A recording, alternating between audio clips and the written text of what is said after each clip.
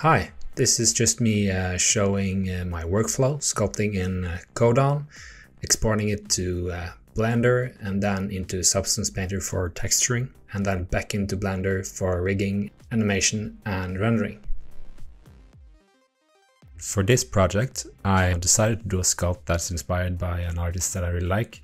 I'm not going to try to pronounce his name, but I'm leaving a link in the description. You should definitely check him out.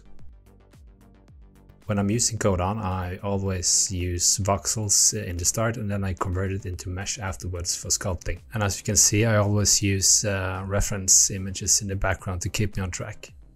When I'm finished sculpting, I export the file as a FBX and import it into Blender.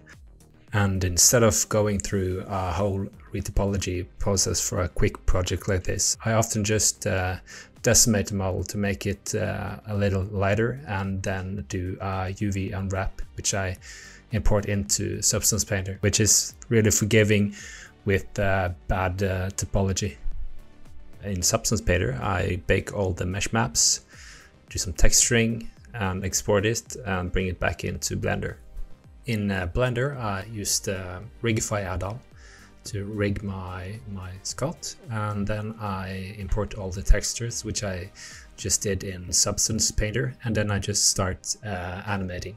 And I always try to use a reference either online or I bring in a video file of me doing the kind of motion I want.